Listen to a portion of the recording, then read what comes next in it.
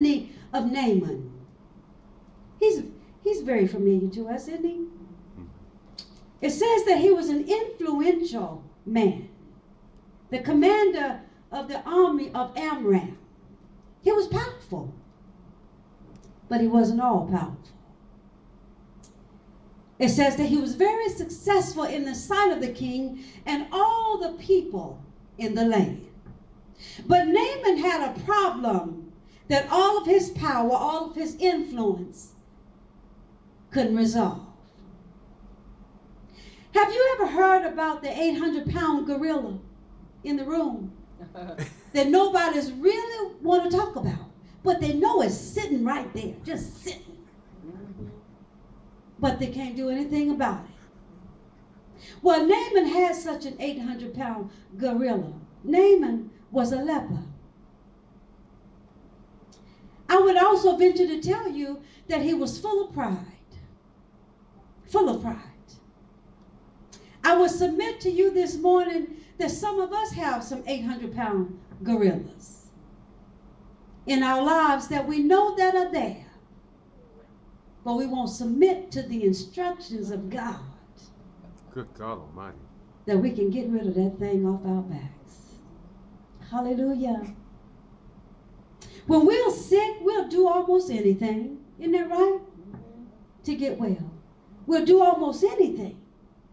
Naaman was no different. He was willing to go even to a foreign country to get his healing. You know, there are some people right now in the world that'll fly to Bogota to get treatment, a miracle treatment for something. When it's right within their reach, all they got to do is open the instruction. Amen. Amen. Hallelujah. Even the Bible says, even in the midst of Naaman's great victory, he was still faced with this skin disease. And some of us have great things going on in our lives. We have victories in all over the place. We have the favor of God. But there's that one thing that we just can't seem to overcome. But the Bible says that God used the little Israelite maid that had been captured to bring about his divine providence. Good God. And Naaman's life. Wow. Amen? Mm-hmm. Even in her captivity, she wasn't bitter or upset, but she wanted to tell somebody about God. Let's begin with how God used this little meek and humble servant.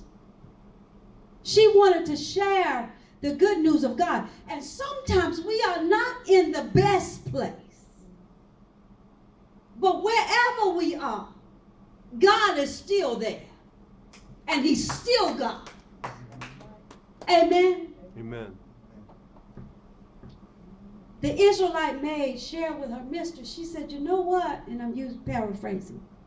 She said, I wish that my master would go and find the prophet because he could heal him of leprosy. We know that it was a common practice for kings to send letters ahead, letters of introduction ahead, right?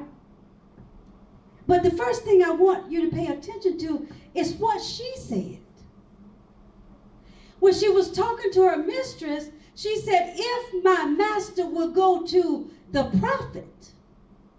She didn't say if my master would go to the king. Hello? Mm-hmm. The instruction that Naaman went and talked to the king, I want to go because what do I have to lose? I'm paraphrasing. What do I have to lose? I want to go. So the king wrote him a letter. But the letter of instruction was not correct. The letter of instruction said, and let's go to the word. The king wrote the letter for Naaman to send to the King Joram of Israel. The letter said, and I'm paraphrasing, when my servant gets to you, I want you to heal him. Amen. Look at your words, saints of God. Look at the word. What does it say? Because this is not about Pastor Madlin. It says, he brought the letter to the king of Israel, saying in verse 6, now when this letter is coming to thee, behold, I have therewith sent Naaman my servant to thee, that thou mayest recover him of his leprosy. But the maiden didn't tell him to go to the king. Uh-huh. Who did she tell him had the power by God to heal him? The prophet. She told him to go to the prophet. You got Naaman, who followed the instructions of his king. We can give him a few kudos for that. But he heard the instructions himself. I want you to go find the prophet. When we're seeking after an answer from the wrong place, you're not going to get the right answer. Hallelujah. Amen. But it says that he went anyway. And when he brought the letter to King Joram of Israel, King Joram rent his clothes. He said, who am I that I can heal you of leprosy? I'm not God. Shouldn't we ask that question too?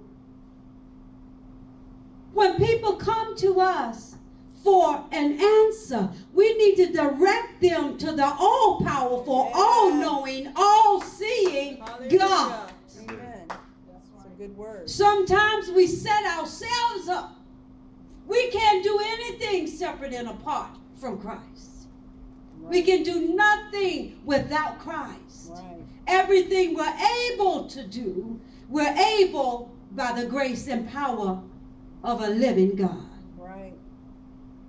But he says that King Joram rent his clothes, and Elisha heard about it, and he sent a message to the king. Why did you rent your clothes? In these times, if someone rent their clothes and has in sackcloth and ashes, there was some kind of distress, a great agitation. So Elijah gave the king some instructions. Do you hear this thing? Yes, I do. About following even the most minute detail of the instructions. It depends on whether you have the blessing of God, or whether you give the opposite response, whether you don't get what it is you seek. It says Elijah said, King, send him to me. Send Naaman to me. Elijah was already aware of that he was full of pride, arrogant.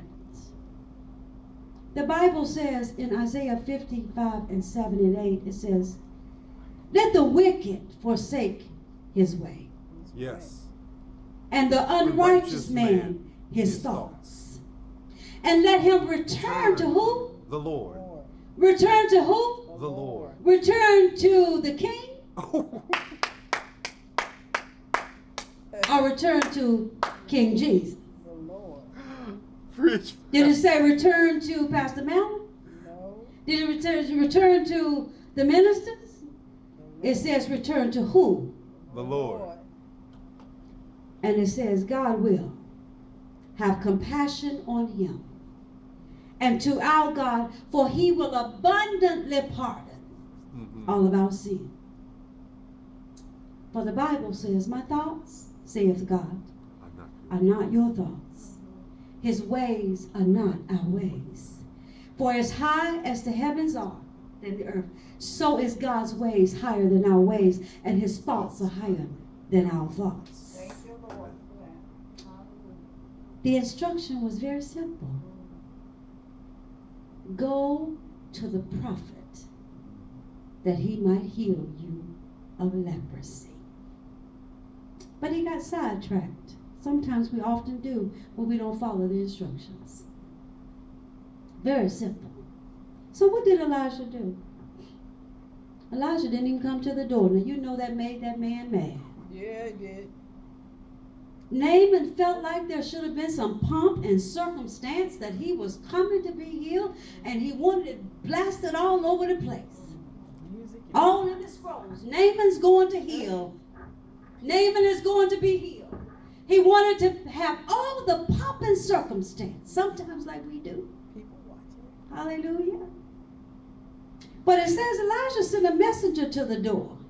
He told him, he A said, messenger? he didn't get up from his chair.